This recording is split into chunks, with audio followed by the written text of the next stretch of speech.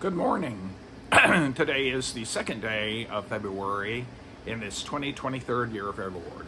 In the name of the Father, and of the Son, and of the Holy Spirit. Amen. Well, it looks like spring will be coming earlier than later here in Myrtle Beach, as it is overcast. And if there are groundhogs in South Carolina, I don't think they're going to be seeing any shadow today. That's probably a different story for Puxatawny Phil. They seem to find a way for him to always see his shadow so that spring will come when spring comes. And that's probably right and good. Best of luck, Phil. I do hope that you will perhaps not see your shadow for the good people of the North, that their spring might come a little earlier as well. We have an overcast day. It's cloudy. The temperatures have dropped. I think that cold front's moving on through now. That we're anticipating for a colder weekend. So stay warm wherever you are and enjoy this day. A prayer from Martin Luther, and let us pray. Lord God, Heavenly Father, I consider myself your dear child and you my beloved Father, not because I deserve it nor could ever merit it, but because my dear Lord, your only begotten Son Jesus, would be my brother. Of his own accord, he offers and makes this blessing known to me. Since I may consider myself his brother, as he regards me, will you permit me to become and remain a child of yours forever. Amen. John's Gospel, the 15th chapter. I am the true vine, and my Father is the vine grower. He removes every branch in me that bears no fruit. Every branch that bears fruit he prunes, to make it bear more fruit. You have already been cleansed by the word that I have spoken to you.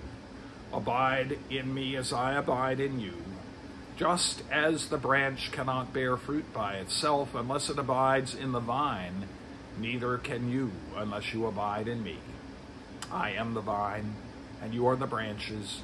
Those who abide in me and I in them bear much fruit, because apart from me you can do nothing. Whoever does not abide in me is thrown away like a branch and withers. Such branches are gathered, thrown into the fire, and burned. If you abide in me and my word abides in you, ask for whatever you will, and it will be done for you. My Father is glorified by this, that you bear much fruit and become my disciples. The Gospel of our Lord Jesus. Luther writes in a devotion entitled Tending the Vineyard. This passage presents a comforting picture. Christ understood all the suffering that he and his followers would experience as nothing else but the work of a diligent gardener. Grapevines can grow and produce much fruit only with careful tending by the gardener. Christ wants to teach us that we should look at trials and sufferings very differently from the way they appear and feel to us in this world. Suffering doesn't occur apart from God's will. It's not a sign of his anger. Rather, it's a sign of his mercy and his fatherly love. It will serve for the best. It's an art to believe that what hurts and distresses us doesn't occur to harm us, but to make us improve. What if the vine were aware of this, could talk, and could see the gardener cutting away its roots with a hoe? What if it could see the gardener pruning its branches with a pruning knife? After seeing and feeling all of this, it might say, "Oh, what are you doing?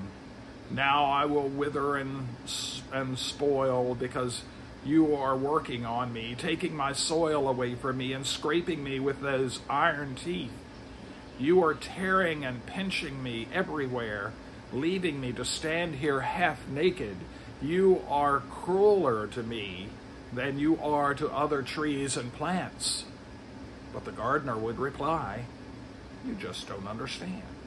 If I cut off a branch, it's because it's a useless branch, which takes strength and sap away from you. the other branches won't be able to produce fruit and will also begin to fail. So off it goes. It's for your own good. I am doing it so you will yield more fruit and be able to produce good wine. And let us pray.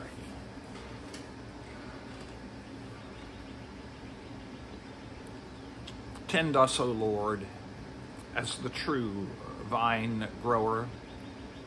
Where we sin and where we fumble and stumble in this life, prune and trim away that.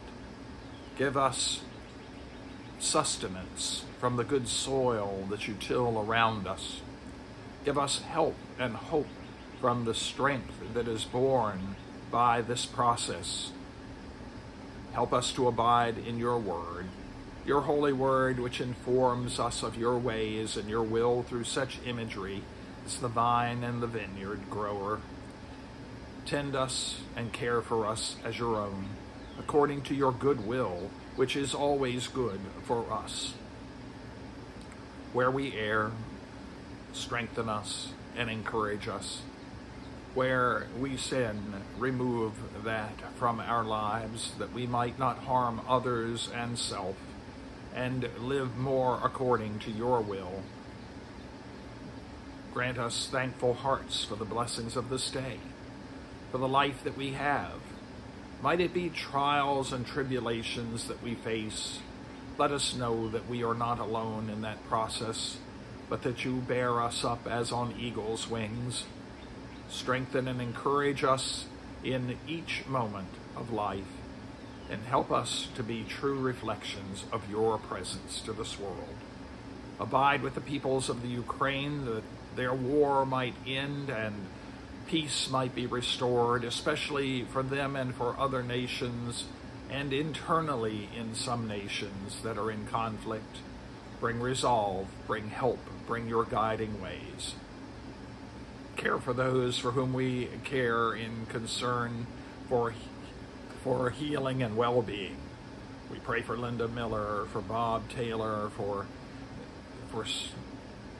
Miriam Martin, for Tom and Nikki and Lisa, for Billy Fales, for Evelyn Ragg, James Ragg, for Evelyn Tompkins, and for each that we commend to your keeping in these moments of silence.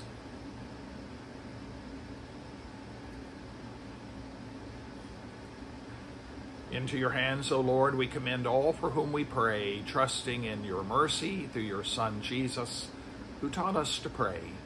Our Father, who art in heaven, hallowed be thy name. Thy kingdom come, thy will be done on earth as it is in heaven.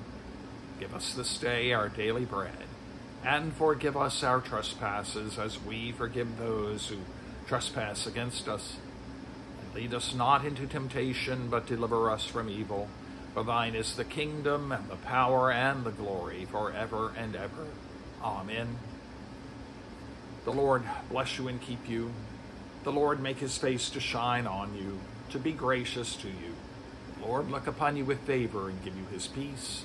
In the name of the Father, and of the Son, and of the Holy Spirit. Amen.